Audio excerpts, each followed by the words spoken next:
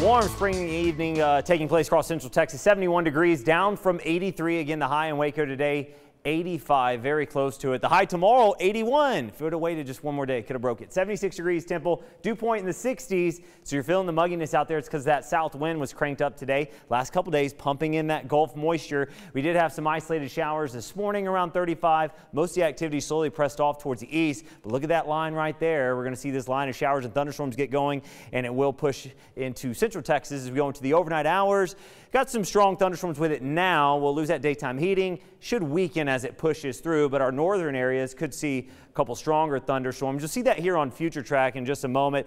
Again, a couple strong thunderstorms not out of the question. Gusty winds, maybe some small hail with some of those strong ones, but not expecting any severe weather. What we will see is strong north winds ushering in some cooler air, and when it comes through in the overnight hours, winds will be 15 to 25 miles per hour sustained, gusting over 30, maybe 35 miles per hour overnight through the morning hours tomorrow. You're walking out to the car, you didn't need a jacket today, you will need one tomorrow. These are winds still 15 to 25 miles per hour sustained, and it takes all day for them to relax. Going to keep them 10 to 20 through the afternoon. It's still pretty breezy there as we get into the late afternoon in the evening hours. Here comes the front. Maybe our far western areas, though, where we could see that cutoff where the line really breaks up. But again, we are expecting it to move off towards the south. Maybe an embedded thunderstorm in there. But nonetheless, we will see this narrow line come through with some lingering light rain on the backside. 2-3 a.m. time frame cutting through Waco and Temple. By the time you're heading out for the 6:30, 7 a.m. commute, line is off towards the south. Still some lingering light showers and sprinkles. We'll keep those in the forecast through the day.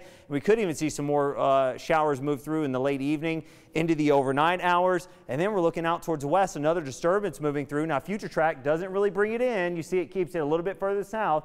But I think right now this could change. We'll see some of that light rain at least making its way into Central Texas as far north as Temple, maybe as far as Waco, with the thick cloud cover, colder air continuing to filter in from the north, and any rainfall that we would see would keep temperatures in the 40s. If we don't see the rainfall make it as far north, those areas will be into the 50s, and our far western areas could be cold enough. They may even see maybe a little light sleet mixing in with some of the rain. Not expecting anything. Doug, don't get him.